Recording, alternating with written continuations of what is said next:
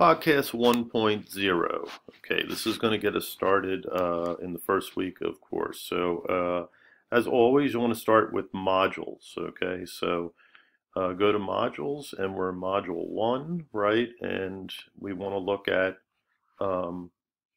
you would look at the overview sheet, right? So let's take a look at that. So, overview. IH Chapbook, using quotations in an aphoristic and dialectical way to contextualize, textualize, theorize, analyze problems, questions, and to build seminar moments, getting used to VT, and getting to know other students in class, okay? But back to our modules, right?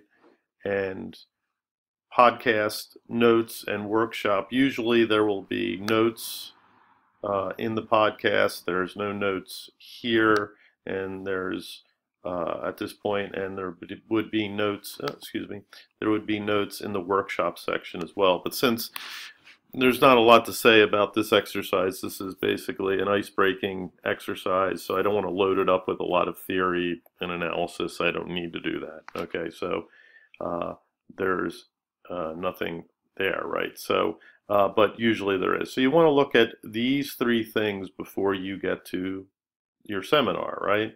Okay, so the podcast, right, that's what we're doing here, podcast 1.0. So what we're talking about today, or getting started with in the course here, is this IH chapbook, as I call it, okay? And that's located in syllabus. So we go to syllabus, right?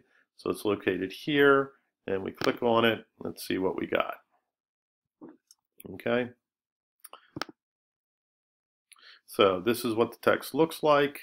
And this is just the text that I put together from various quotations, aphorisms, epigraphs, metaphors, parables, etc. that are out there in global culture. Many of the quotes I have taken from IH texts that we use in the program.